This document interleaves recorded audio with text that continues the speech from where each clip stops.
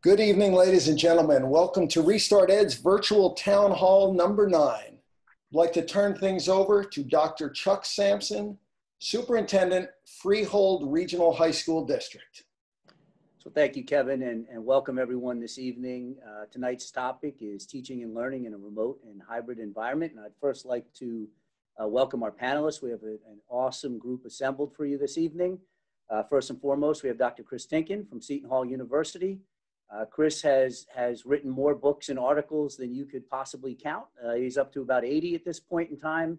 A well-known entity not just in the state, but nationally for his work, particularly around curriculum. And most folks who've moved through the doctorate program at Seton Hall University have been carried on the back of Dr. Tinkin. So Chris, thank you for joining us this evening. We have Dr. Danita Ishibashi from Ewing Public Schools.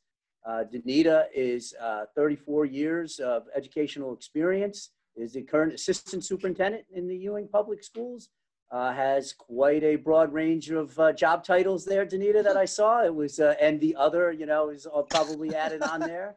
But her Ed.D. from UPenn, I believe an undergraduate degree from Westminster Choir College as well, and a master's along the way there. And tons of experience that we're looking forward to hearing from tonight. So welcome, Danita. Thank you for your time. And then we have Jay Kenyon Cummings, Superintendent of the Wildwood Public Schools, former special education teacher, building principal, current superintendent, involved in a number of networks in the state, the SOS group, Great Schools, and as well as the Cape May County presidency, right, of the roundtable there, Kenyon. So thank you for your time, Kenyon, and former teacher of the year as well, I might add. So thank you, Kenyon, for coming out this evening.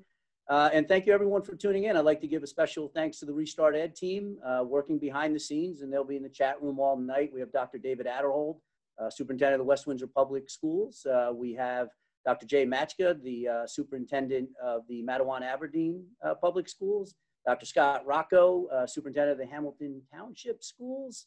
And Dr. Mike Salvatore, current past Superintendent of the Year, I should say, 2019 Superintendent of the Year in the state of New Jersey. So thank you, everyone, for coming out. And so obviously a incredibly timely topic this evening. All schools are looking forward to the reopening. Certainly it's going to be in a hybrid, although I think most of us expect it to potentially be remote. A lot of angst out there about what this might look like. And so having done this in the spring for several months, the way I want to frame this evening is looking through the lens of continual improvement and really bucketing it around equity, engagement, curriculum, and accountability, right? These are important topics to discuss. And so I'm going to start it off with just saying, Danita, we'll kick it to you to open the evening. What are some of the lessons learned? So we know that the spring was hoisted upon us. It was all hands on deck, and schools moved through that as effectively as possible. But looking back to the spring now and looking toward the reopening, I'm curious to hear, what are some of those lessons learned that we're going to embrace as we head towards the fall? I think there are a couple of things. I think the first thing was relationship building. If you had strong relationships in the classroom, in kind of the brick setting, then when you move to that click setting, that virtual setting, teachers who had good relationships with students who had strong connections with teachers, most of them continued that connection in the virtual world. So making sure that there are those strong relationships, and sometimes you realize how strong the relationships may or may not have been. If students were just coming to class to be compliant, that kind of ritual compliance, and they weren't really engaged in the learning process, then those are the students who disconnected in the virtual world. So building those relationships so that you can move students beyond this ritual compliance in the classroom. I think the other thing that we learned as we got to the end of the quarter was just some challenges around our concept and thinking around grading. So when you were in the classroom, homework and classwork seemed to be clearly defined. Participation seemed to be clearly defined. But when we were living in that virtual world, homework and classwork and participation were not as clearly defined. And we really needed to rethink our ideas of grading, why we were grading and what was going to be used in grading. So we learned that we need to think differently about that assessment component and then how we communicate to students. So I think those two things were the things that we struggled with the most, and that we really have to adjust and change as we enter the school year in September. I love the expression ritual compliance. That I'm going to steal that, Danita. So thank you. Peter Schlechte, that's where I got it from. Chris, you know, you've worked with a lot of schools over the past couple months as well, I know. So thoughts on lessons learned as we head to the fall? Sure. I think you know, one global lesson that we learned is that in general, you know, educators did an incredible job of making a transition, which in some cases was basically over a weekend, right? They went home on a Friday and on Monday, they got the call that we're going remote. And so I think given that most educators had about 48 hours to get this going, the turnaround was incredible. So I'd like to just congratulate all the educators out there for a job well done. The other thing that I learned is a teacher cannot be replaced by a computer. As Danita said, it's all about relationships, and you don't have a personal relationship with a computer. So the teacher is the relationship maker, and it's a key factor. He or she's a key factor in remote learning. In terms of the actual instructional component, I think a lot of teachers found that they had to redesign the lessons for a remote environment, specifically to provide more support. And what I mean by support is there's so many things that go on in a classroom, teacher modeling, teacher direction, and those targeted little hints, those verbal hints to students when they get stuck. And then when we bring kids into a remote environment, a lot of times those things are not there. So I think what a lot of teachers learned, and I've seen a lot, and I've been working with schools on this, is to build in all of those supports, all of those live supports that exist when you're in the classroom, building those into your online remote lessons through embedded videos, embedded audio files, and just more sets of directions and examples, and especially for the parents. I think what we really found here is quality remote learning. The parents and guardians are so important. They really do need to be partners, but we have to help them as educators. So building in tips and prompts and more instructions for parents into our remote lessons, I think teachers who did that also had a better experience, and their students had a better experience. Thank you. Kenyon, any thoughts on lessons learned? Yeah, I'll echo all those sentiments from Danita and Chris, but also we learned very quickly, which we knew going into this, that we weren't future ready, both in terms of the technology that we had to loan out, the technology in the home. Wildwood is an urban district. There's a very high poverty rate locally. So that was a challenge, and not just in addition to not having the devices available to be able to deploy them, we had that whole spectrum of understanding how to use them. So we had teachers that were very proficient in utilizing that technology, and they enjoyed it, and they were really rock stars with it. And then we had some that had not really interacted with the Google Suite or any kind of video conferencing technology, Google Classroom, et cetera, which meant that the exposure that our students had in those areas was very low as well. And then to Chris's point, that the parents, if you haven't had children that work in those digital environments, then you have an issue there as well. So our teachers did a great job figuring it out very quickly. They have a really good, larger professional learning community as a whole. So there was a lot of help and support there. I think that as we head into this year, there's a strong chance that we're going to be remote immediately or very quickly. So we're now trying to assess what we need to do to make sure that we have the appropriate resources and training so that we can at least get past that, as well as the grading expectation, as well as any resources that can be out there. Like before we even begin the school year, kind of like if you ask districts to put a massive new plan for a new learning environment, if you gave them the expectations first, that would be really helpful. So we're going to model that for our teachers as we head into this. Yeah, terrific points. I hope that I hope some of that empathy that followed the grading follows through in the fall as well as we move to those environments. Kenyon, you talked about it a little bit. You touched on it a little bit. Obviously, a huge issue with equity, from access to support. The digital divide nationally is significant. There are millions of children not connected to the internet. And in this day and age, obviously, as we look to be either remote or hybrid, and one of the points that I make is we expect to be in both, right? So school districts need to have rich programs developed for both remote and hybrid. But in terms of in terms of equity and some of these real dilemmas we're facing, and I'll open with you, Ken. What are some of the solutions for the fall so that we pivot a little bit more quickly than some places were able to during the spring? Well, we will be in a position, it looks like, to be able to go one-to-one for the opening of school. And one of the things we're going to do is, even in the early childhood and kindergarten programs, is try to get devices for parents to utilize just to access the assignments that we can put together, because learning is much more hands-on and one-to-one at that level. It's still unclear, utilizing surveys to really determine who has real internet access in the homes. So we're hoping that partnering with the teachers in finding out who's not able to connect, we'll be able to figure that and get a read on it and deploy hotspots and help parents with connectivity there. Our challenge, the Ed Law Center put out an article recently in one of their email blasts about just the overcrowding in urban districts and how that hasn't been addressed over time. There are districts in the state that are going to be able to go 5 days a week that have a very different demographic than ours.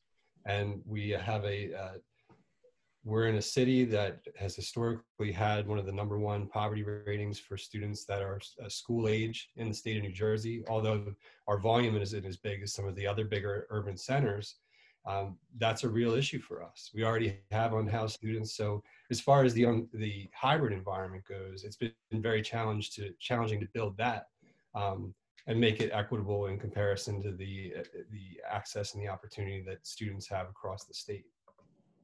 Chris, thoughts on equity? Yeah, so I want to frame equity just first from a national perspective. The National Center of Education Statistics put out some data right before the pandemic that they said about 94% of students had internet access. But within, when you start to look at that statistic and you dig a little bit deeper, out of that 94%, 6% only had it through a smartphone. Right?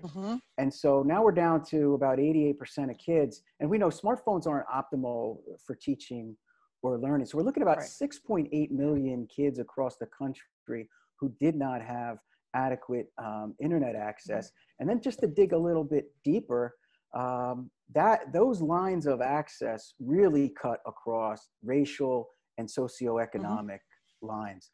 For example, only about 3% of white students had to rely on smartphones for internet access, whereas 10 and 11% of Hispanic and Black students.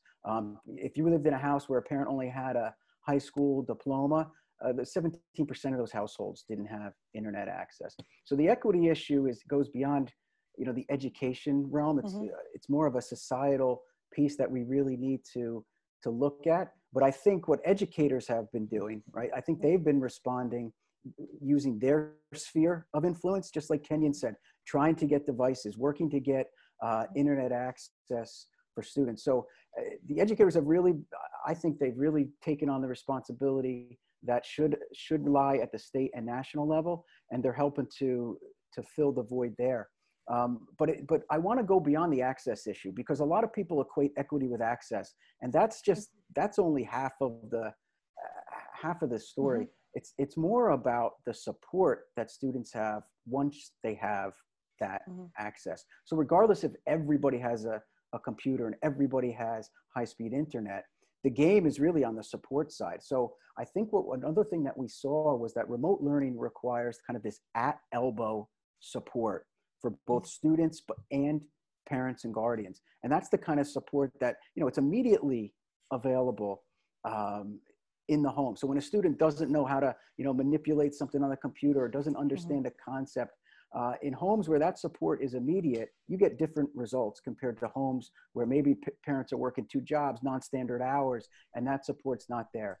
So how that relates to engagement is when support is not timely, okay, students become frustrated, they disengage, and then they underachieve. So remote learning is so dependent on those factors outside of the control of school. I think schools really need to start focusing on how can they build more support into the lessons that they deliver. So Danita, I heard a lot of affirmation to some of the points that Chris was making there. So, how are you tackling some of the equity issues in Ewing? Well, we are a diverse district. We have 21 different languages within our district. We are close to 50% of our students on free and reduced lunch. So we have both linguistic diversity, cultural diversity, socioeconomic diversity in our district. So I agree with what has been said. This issue of equity is about access. It's not just about giving students a device. I mean, we did a survey and we asked students or asked families how their children were completing their work.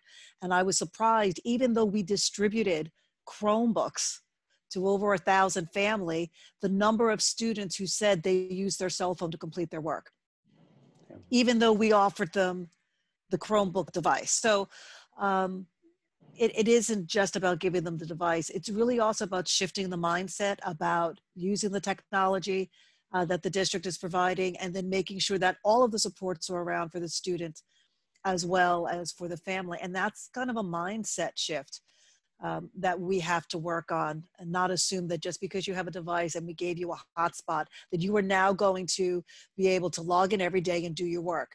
Because the other part of equity is making sure that students can access it. And some of the students in our families had difficulty accessing it because there were multiple children trying to get on a device or trying to use the hotspot, and sometimes things didn't get done, or students didn't have a place to actually do their work. So I believe it's not just about the device, and that's something that teachers have to think about too.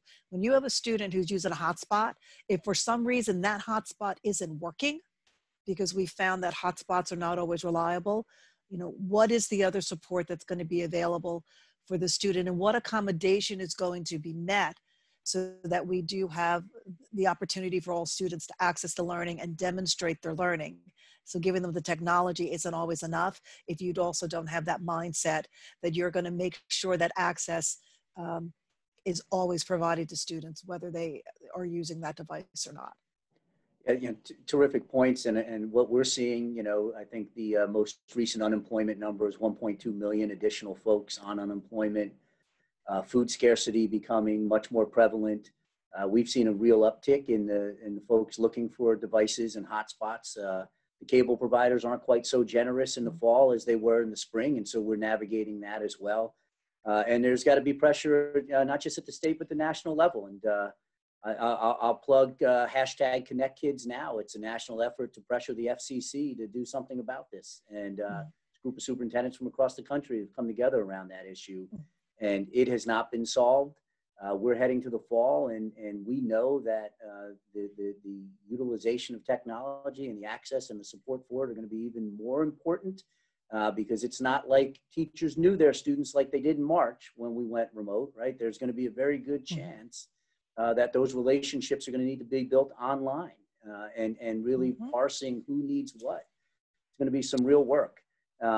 Chris, you mentioned a little bit about engagement, and student voice is incredibly important in all this, and often it's been lacking in some of the reopening plans that I've seen in terms of digging into what the students really think about their experience and what that looks like. And I read a recent survey today from a colleague sent me that they polled 13,000 students, and they said they were much more engaged when they had some FaceTime with their teachers in this remote world, right? And so what is it? How do we engage? How do we help our teachers who are managing potentially a hybrid environment with kids at home, kids in the classroom? Real difficult. We're putting a lot on the backs of our teachers. We know that, right? So how are we managing student engagement in all of this in the fall? Okay, so I think the point you bring up is a good one. Students are the least consulted people in the education process. We write curriculum, we buy programs, we buy resources, and usually the voice that's not included in that is the student. So I think first of all, we need to talk to kids. And, you know, teachers are the first point of contact, and that's a great opportunity for them to talk about topics that interest their students so that they can repackage what's basically a static curriculum into interesting topics. Now, look, you know, elementary school teachers do this all the time. They do projects, they do themes, okay? And I think we just need to get the student voice into what kinds of topics, what kinds of projects they want to do. That's a good first start. And then again, going back to what I said about we have to really look at the way that we design our remote lessons so that there's engagement built into there. And so there's some specific templates that are actually out there. And I'll drop a link to one in the chat bar later. Some of you might already be using the 5E model, you know, explore, explain, extend, engage. And so that's basically a lesson planning template for a remote environment that includes an engagement piece in each of those 5 E's. So students encounter content in an interesting way, and then they respond and react and interact with content in an interesting way. So sometimes just giving teachers some templates and some guides on how to break down a remote lesson and what should go in it. I think if we do that, you know, the teachers are going to use their educational imaginations and come up with the good stuff. But I think we do need to help them with some structures because this is all very new. Again, another big difference in a remote environment, we really have to chunk the volume of material that kids interact with. You know, kids open up an assignment, and if that Google Doc or that Google slideshow is just packed with material, well, that's an engagement buster right there. Because as a student, I look at that and I say, wow, you know, that's a lot of work. So what we want to approach kids with less is more, okay? So think about designing lessons that are meaningful based on topics that kids are interested in, and cut out the trivial stuff. Just get down to those threshold skills and have kids be active through projects and problem-based activities where they actually take action and do something with the material. Anita, I'm curious. So Chris is talking about you know, some real processes to help teachers engage students. Ewing Public Schools, what does the student voice look like for you there? What have your students told you about their experiences, and how might you be integrating that into what the reopening looks like in the fall? You know, our students in the spring of the year was communicating to us a lot about what they thought about the virtual learning and the impact. We could always use a little bit more student voice. I think reaching out to students for some people is a scary thing because maybe you don't want to hear what's going to be said. So it's better not to ask. I had the opportunity to visit some student presentations virtually, and I was amazed at a social studies project which was researching on the pandemic, and students were sharing their feelings about it, what they learned about it, how it was impacting their lives. They were looking at it from a historical standpoint, and every student had something to say. And it was a very powerful experience for me to hear what was going on in students' minds and in a way in their hearts. And it really impacted some of the conversations I had afterwards. So I think it is important for us to reach out to our students. And I think they will also tell us what they want in the design of lessons. You know, for the most part, I think our students really want to be engaged. They're just looking for somebody to actually capture their imagination and give them the opportunity to move forward. It's a little bit more challenging to do in the virtual world, but it doesn't mean that it's impossible to do if you change your mindset. It's about finding topics that you can use as a vehicle to get the knowledge to the students that you want them to gain and give them an opportunity to demonstrate it, which means you have to think a little bit differently about how to engage them. So you need to talk to your students. It's back to that relationships. They will tell you what they need, whether they're 5 or 15, they don't really have a problem telling you what they need as long as you are open to listening to it and take it as part of the learning process and not something personal, and then move on to really deal with those issues of equity and engagement, which really should be equal and in the forefront in how people are planning. Chuck, can I jump in? Danita brought up a lot of good points that I want to piggyback on. If I could ride her coattails for a little bit here. You know, in terms of the engagement, there's that piece also where, you know, we have to chunk things in short periods of time for students. So I'm thinking, you know, if you're having kids doing the same thing for more than 10 minutes, you're definitely shooting for low engagement.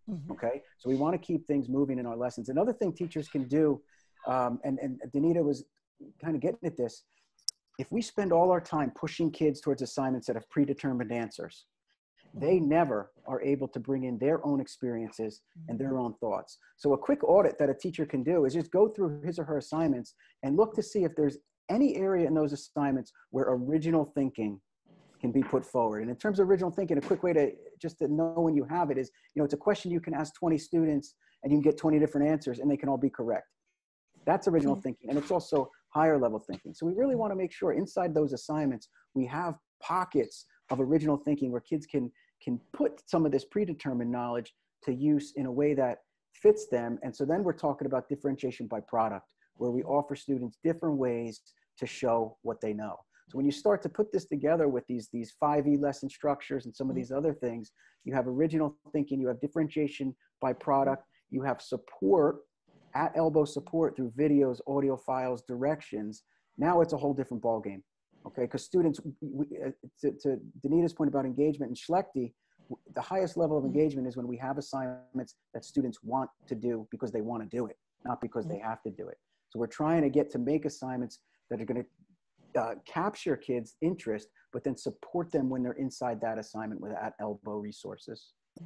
So terrific points from both of you. And here we are, 2020 in a pandemic, and I want to hand everybody a copy of Dewey. Right, and read some Dewey and integrate some of those thoughts in with the technology of 2020 and what fantastic things we would do. Right, Kenyon, thoughts on engagement from Wildwood and from your own experiences here as we look toward the fall? Yeah, to the earlier points about chunking and the length of assignments, I think that I know that one of the things that we heard from our students was just the volume of work initially, and I saw it with my own I have two sons in middle school. Because I think we want to be compliant. We want to make sure that we meet the physical guidelines that are out there. So teachers felt like that 4-hour number had to be at least satisfied. And I think that turned into some busy work for students. And we heard that from our own students, and I saw that with my sons. Heading into the fall, we have like a potential new model doing the hybrid. So we're either going to be remote, we're going to be hybrid, and hopefully soon we'll be all back in 100%. So when I was talking about trying to figure out expectations, that's something that we need to hear from students also, because in our model, we'll have the cohorts for 2 days, we'll be remote for a day, and then the other cohort will come in. So it's really 50-50 split down the center. But we know how to do in-person instruction. But what are we going to do with the 3 days of virtual learning? And what are the expectations going to be? How do you get credit for attendance? How do you get credit for assignments? And how does that weigh in? And the best teachers set their classroom rules on day one, at like a democracy within the classroom somewhat. So that's one of the things that we've been talking about, just getting the student voice in there. And I think as professionals, like that's the other piece that we've been talking about. Our principals have been trying to develop virtual codes of conduct for students and for faculty. So I think we need to model that expectation to students as well. So I think if we're remote, I think we should be as we are remote right now. We're all professionally presented, like we can hear each other well, we can see each other on camera. If we're using presentation materials, the room is well lit, we're engaging. That's one piece. And then as far as engagement goes, the discussion now, because our plan's in review right now. So we wanted to spend the rest of the summer discussing on how to do the remote environment better. So the idea is if we've already split the district into cohorts of A and B, can we begin there to talk about what we're going to do virtually? So already the Google Meet is half the size. So you're managing half the students. And then if you're using breakout rooms or smaller rooms following that, like whole group instruction, and then as we would within that environment, can we then break those groups down even more to make it more engaging and more individualized and get as close as to the elbow component that Chris was talking about. And then I think that we really need to listen to our faculty as well, because I think that we're going to start hearing about new opportunities as we get more nimble in that space with our pedagogy. So I've said it before, and I've heard you as well, Chuck, like some of the best things that we've implemented in our systems have been the result of just stopping and listening to a good idea for 5 minutes. So a lot of credit to give out to people, and that's what I'm hoping to look forward to is hear some of that innovation and support and facilitate that and share it. Yeah, thank you. You know, so as one of the things that I'm seeing very, very recently, a lot of fear around learning loss, right? Like my child is falling behind. Can I take a gap year? Can I repeat this grade? And I'm wondering, I'd like to hear from the panelists, what are your thoughts on what we are or are not losing in terms of the student experience in this environment? And Anita, I'll open with you on that one. You know, I think the concern about learning loss is when people are so focused on a standard and they say, oh, I didn't cover this standard, therefore there is a loss. Right? And just because you didn't cover a standard, or maybe you didn't cover to the depth in which you did in the past, or in the same way that you did in the past, doesn't necessarily mean loss. So students may not have experienced the depth, but it doesn't mean that there wasn't learning that happened in the spring. It also depends on how you define and measure what student learned, right? So I know that students had knowledge in June that they didn't have in March. It's a matter of how you measure it. So as we're moving forward, I think this is a great opportunity to really look at your curriculum and say, what really is the essence of what I need students to learn? Where is it in the curriculum? And all of the things that really don't contribute to that, but they're the fun activities because it's something that we can do and it makes kids smile, to really focus on what is the most meaningful learning that students can gain about this content area that they can apply within the content area or cross it into somewhere else. So once you go back and look at your curriculums, I think you're going to find, if you are open-minded enough, and that's the hard thing, right, is having this open mind to say, let's go back in our curriculum and take out all of the things that are the favorite things we want to do, but really focus on the meaningful learning. And then how can we translate that meaningful learning into an engaging way, using all of the benefits of the technology that's available to us. So it's an opportunity to actually, in a way, kind of pull the weeds out of the curriculum so the flowers can grow and we can promote that learning. But it does require a very different mindset and being willing to let go of some things so that you can actually do some things deeper. And I think in the end, instead of having learning lost, we can actually have learning gains by being this environment. But we are going to have to lose some of our kind of traditional thinking and open up our minds to something different. Yeah, you know, terrific points. And one of the things that I'm bringing to folks is that documentary from Scarsdale High School from a few years ago called Losing Ourselves. And it was kids who were headed to Harvard, and they were asking them basically what they learned the previous year. And what came out was they had memorized everything. They had plowed through in these high-level classes. They didn't really learn much, right? And so I think this is an opportunity to dig a little bit deeper and be a little bit more, have a little bit more clarity around what's important in the curriculum and focus there. Chris, what do you say to the parent that says my child has fallen behind? What can we do? To teachers who are fearful of not covering the curriculum or meeting the expected standards? And finally, the administrators who are, teachers are fearful that administrators will play the I gotcha game around covering curriculum. So how do you make sense of all of that for the fall? Yeah, so I think you really do need to go on a standards diet. Just rewind a little bit in terms of how the Common Core came about and the NJSLS that's based on the Common Core, and even the new I just got done going through all the new revisions that came out on June 3rd. A lot of the standards that are in there fall into two buckets. Number one is they can be achieved through artificial intelligence, also known as a Google search. And number two, they're special. A lot of them are special interest standards. Okay, and what I mean by that is they come from a group or a small group of people who think this is something that's going to be important for kids to learn now, when it's really not. And so these things just kind of get in the way. So to echo Danita, I think you really need to go through your curriculum and carve out that curriculum into two buckets: the must-haves. Okay, and what I mean by must-haves, I mean, when kids walk out of your school at the end of that year, what are the skills, and not only the skills, but the dispositions, right, that are going to help them to be better people and navigate the world, not navigate school, not just do school, but navigate the world. And I think what you're going to find is that bucket isn't going to have many standards in it, because there's not many threshold standards. There's just a few things we need to do and do well. And then all the other stuff is kind of like the nice to have. And if we can fit that in, yeah, we can sprinkle in some nice to have. But I'm not sure that every student needs to know author's purpose at third grade. I don't know about that. I don't think so.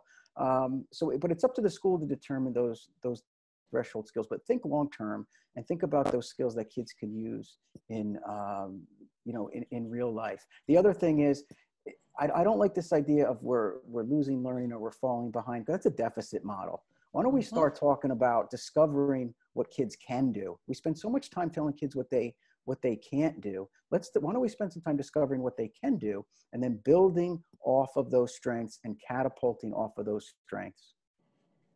Thank you. Kenyon, any thoughts on, are you grappling with this in Wildwood at all? Any challenges? Yeah, we've discussed this quite a bit. And I think that at different levels, it has different impact. So it's a pre-K to 12 environment where we are. I am optimistic that I don't want to speak to a deficit model at all, but we do know that the type of instruction and the quality of instruction was not the same as being in person. And teachers who have been in the same assignment for multiple years, they get into patterns and they get into routines, not to say that they're not unhealthy or that they are unhealthy, but they get that it's predictable for them. It's September, I'm going to pull the September bin, and then we'll focus on these ideas, these lessons, these activities.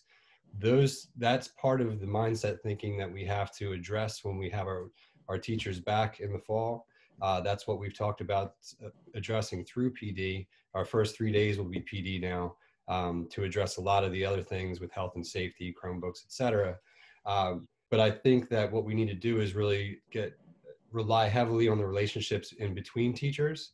There needs to be a lot of vertical sharing of lesson plans and activities, so that once we can get a true assessment of our students and figure out where they are, so we can begin where they are and build upon that, I think then we have resources available, and working together, we can come up with a path forward. And I think implementing some of the things that were just shared, which I have more notes of what I learned today than what I aim to share. I think if we can implement some of those things and make sure that teachers understand that there's going to be a lot of flexibility for these concepts as we get back, so that it's more of a support model than an accountability and gotcha model, that we're all in this together, and it's not going to be perfect, and we're going to have to learn from some failures. I think if we can create that environment, then some good things can happen. Yeah, I love the term standards diet. You know, in education, we don't embrace those stop doings enough. I think that's a real issue for public ed in general, that we continue in doing what we've always done, and regardless of the environment, regardless of the circumstances changing, to our own detriment and ultimately to the detriment of our students, when we don't draw a hard line in the sand about some of these things that need to go away, right? And we have a hard time letting go of things. We love to grab on to new, not so much let go what might not be as effective. And thinking of the new school year, you know, the Secretary of Ed has hinted that there won't be a waiver from standardized testing and the such, and those accountability measures for kids. Certainly worried about what the class of 2021, those graduation requirements, Any thoughts? And Chris, I'll open with you on some of the accountability measures that schools are going to be facing in the fall, and how we can best and most effectively manage them for our students and our communities. Okay, well, just in terms of standardized testing, let's just take the state, any state's standardized test, whatever state you work in. Those standardized tests are constructed under a set of assumptions, okay? And so the results are only valid if those assumptions are met. So one assumption that a standardized test is constructed under is called the opportunity to learn. It's assumed that all students will have the same opportunity to learn the content that is being assessed on the state test. So just that principle alone raises questions to me that when, you know, every district across the state, they're all using different schedules to go into the fall. Some kids are in school 1 day a week. Some kids are in school 5 days a week. Some kids are in school for 4 hours. Some kids are in school in 6 hours. Where is the universal opportunity to learn there? So right away, there's inequities, and that assumption is not going to be met. So then when you get the results back, the results aren't going to tell you what students know or how good the teacher taught. They're probably going to tell you maybe more about the time that the student actually spent in school versus out of school. That's one thing. Now, the one thing they always tell you is the zip code of where the student lives, because standardized tests don't measure what students know. They measure out of school factors. They're highly contaminated by out of school factors. They're a very, very blunt measure. And so that's why we really don't want to use them to make, we don't want to use them to make important decisions. In fact, at Seton Hall, Chuck, you know this, we've been doing studies for the past 8 years, predicting people's test scores around the country using just their community demographics. That's not a knock on teachers and educators. That's a knock on the way standardized tests are constructed. So they're not constructed to measure those granular issues. So I don't see how a state can justify giving a standardized test in the spring, because the results aren't going to tell you anything about what's going on in schools, because kids are going to be all over the place in terms of the amount of time they're in school and the way that they're receiving education. So I know teachers worry about this and schools worry about this. I really would just focus on providing high quality instruction at the best level that I can. The standardized test chips are going to fall where they fall, and they're not going to be valid indicators of what really happened.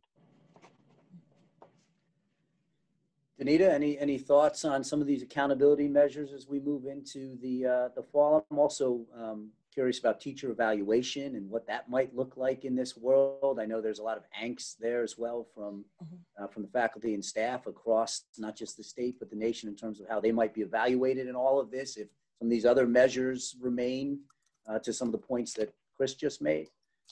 I think I agree with the standardized assessments. You know, anytime you give an assessment, you always want to ask, what is the purpose of the assessment? What are you going to learn about student learning? And what are students going to learn about their own learning? When you look at the state assessment, especially now that we have all of these different schedules happening in school, the question really is, what is the purpose of the assessment? What are we going to get out of it? And then how are we going to use that information in a productive way to inform our instructional practice? So on the one hand, I understand the politics of I need to be concerned about the assessments, but I am much more concerned and will be more concerned about our local assessments, where we are going to measure students' learning, right? We want to provide students the opportunity to make their learning and thinking visible so that we can adjust our instructional practice. And I think that's the shift that we're going to have to make as we are living in a very different type of instructional world.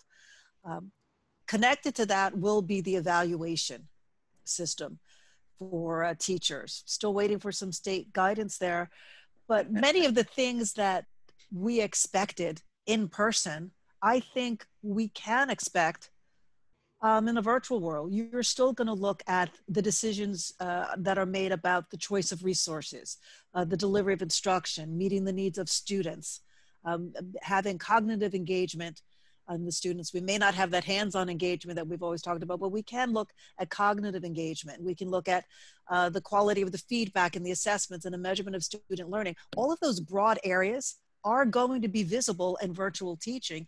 And in fact, it may be a better place to really see the creativity of teachers addressing those student needs and adjusting their practice. I think the other thing we have to remember is no matter how many years experience you have in the classroom, as soon as you walk in the virtual world, we're all like first-year teachers and first-year administrators. It doesn't really matter how many years you're bringing in because you're teaching in a completely different environment than you have in the past. So like a first-year teacher, give yourself a break and a pass, take a deep breath, and understand that everyone is learning, teachers and administrators, and let's talk about our practice and have those meaningful conversations. Let's get rid of that accountability and that feeling of somebody has got you, and see if we can work together to help ourselves professionally and therefore help our students.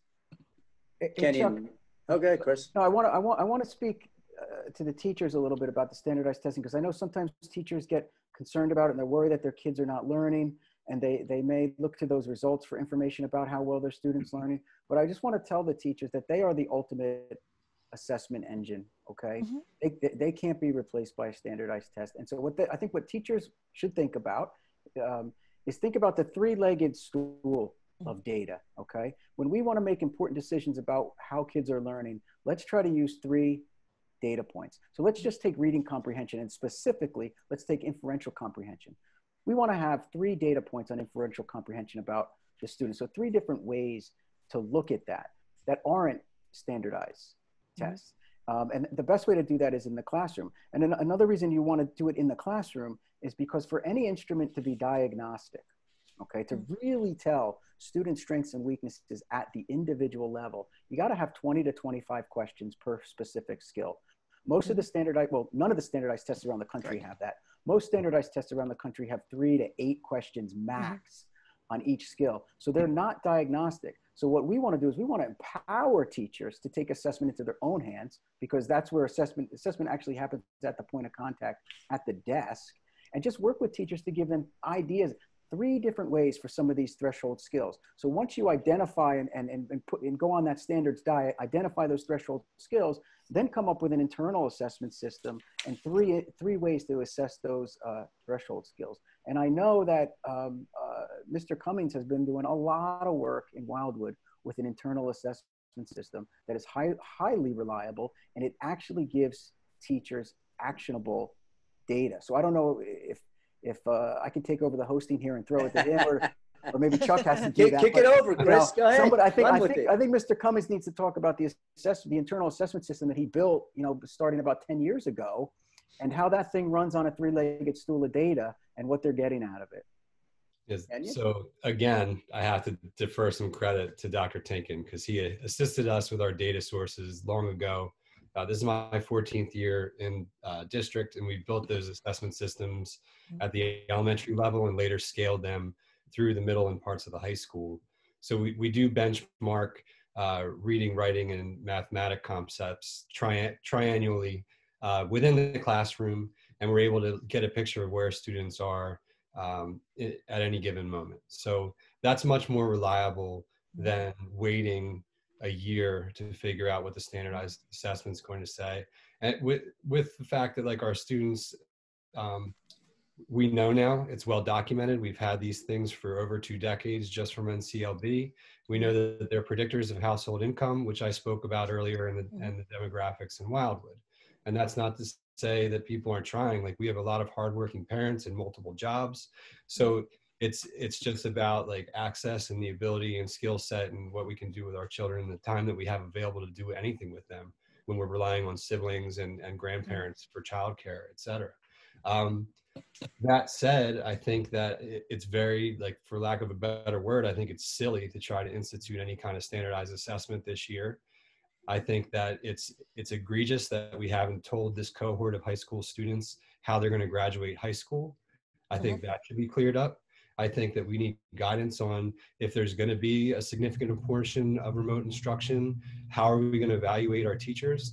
Because we have teachers that we hired last year that we may not have been able to finish all 3 evaluations for.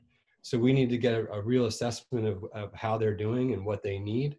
To that point, the school accountability measures, which I've been a part of for a long time, going back to CAPA through the RAC, now the Office of Comprehensive Support. My elementary principal, he shared today that they're still expecting the school level plans as part of that accountability measure. Now, I can tell you that like the support and the assistance we were supposed to get out of those initiatives never came. It was a lot of distraction. It was a lot of unnecessary noise. And that noise is now being compounded by what the expectation is of schools at the central building and classroom and family level, that we need all the space possible and opportunity possible to do this new version of instruction and education the right way. And to let teachers know like how they're going to be evaluated. There's a set like the SGOs and the MSGP scores are all based on that same assessment data. So like those are things we can do. We can do that now. So that's something that I brought up from time to time. I obviously have some deep wounds as a result of it, but I think it's time that we make some decisions on that on behalf of kids. Well stated. And so in about 7 minutes, this panel just completely debunked the very basis upon which schools are evaluated, posted against one another publicly, and dissected artificially from the public and from the Department of Ed, right? And we all know that as practitioners. And I think we have a responsibility. And you know, I use a lot of the things that Chris really espoused at Seton Hall. With my own grad students, when you send them off on a project to look at what a school community looks like, a vision project, they come right back with the state assessment data and present that as if that tells you what those children can or cannot do. And so we're conditioned in a way that is incredibly problematic to feed into that. And so stepping off of that, I saw in the chat room there, I do think it's important for all of us to stand up for sort of the nonsense of maintaining some of these other processes in the midst of what is a disrupted year to begin with. And I think I use the phrase, it's an abdication of leadership under the guise of flexibility, right? That's what we're all experiencing right now. So we all have all the flexibility we want. But what that's going to be is 600 different experiences for hundreds of thousands of different students across the state. And I think that puts us in a really dangerous place, right? And so I appreciate your thoughts on a standardized assessment. What does anybody tell the classroom teacher starting September? Danita, I thought that was a terrific point. We're all new in this, right? This is new to all of us. We don't have the experience as administrators. A lot of my team laments the fact that they never taught in this. And so that's difficult to be as empathetic as you would want. But I would ask, if you're giving teachers one word of advice for the fall of 2020, Kenyon, what is it? I just think that we have to work together, and it's not going to be perfect. But if we put our best effort forward and we work together and we communicate, we can create a new and impactful, positive opportunity for our kids.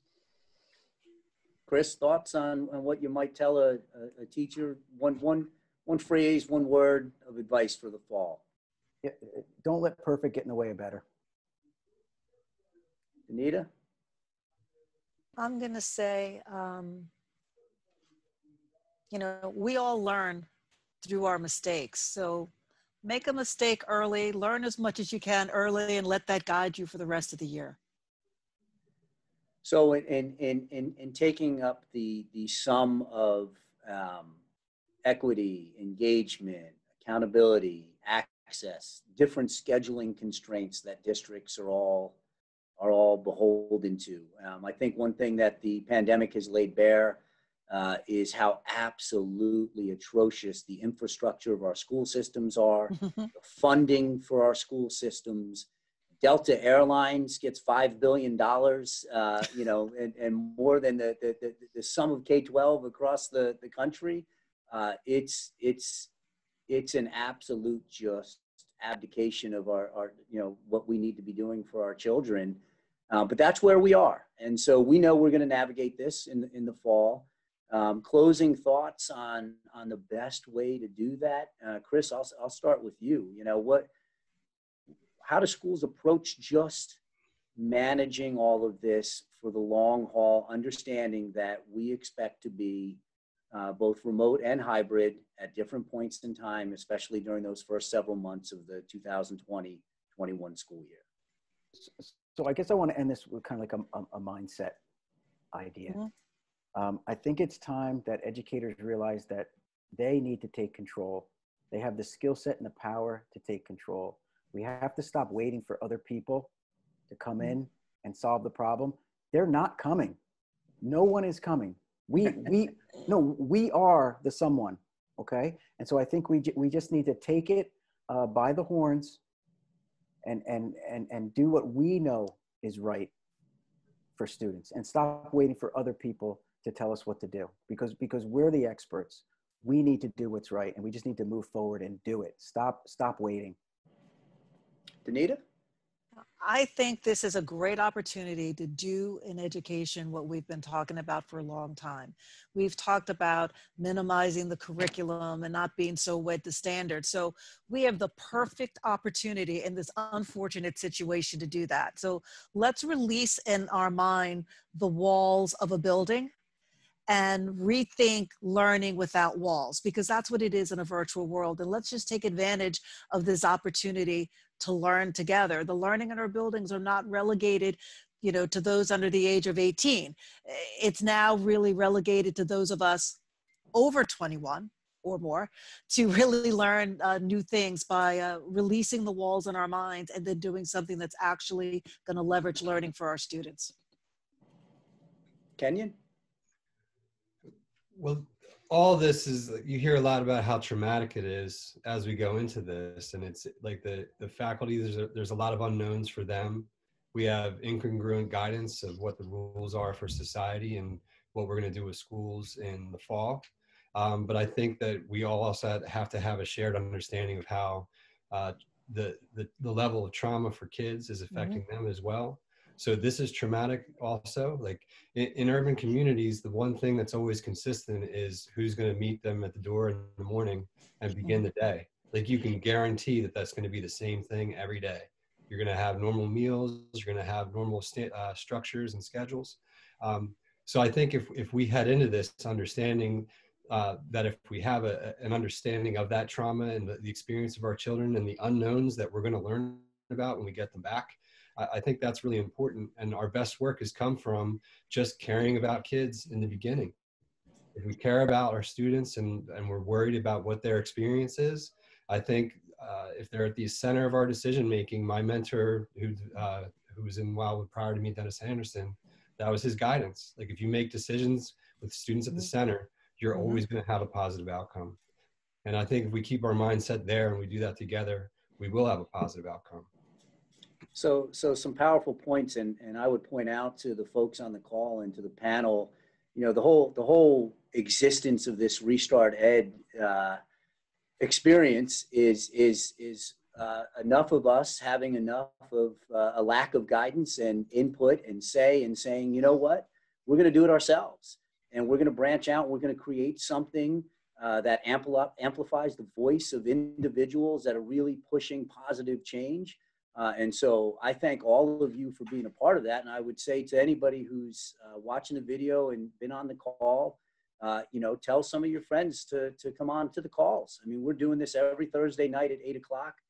Next week, we're talking about caring for ourselves and caring for others, and to the trauma that Kenyon just talked about. I think it'll be a great session on that.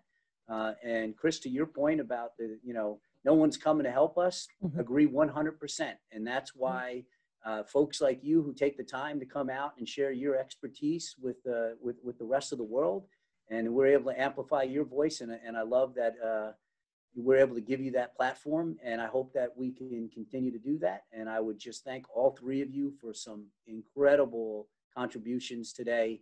I've got so many little sound bites that I wrote down that everybody said that I will be stealing. I'll give you credit. I'll give you all credit. But at some point I'll be utilizing some of these phrases. And so I want to thank the folks that tuned in tonight. I want to thank our panelists, Danita, Kenyon, and Chris. Fantastic. And we will see everyone again next Thursday at 8 o'clock. Thank you. Thank you. Thanks, everyone. Thank you. Stay well. Good night. Thank you.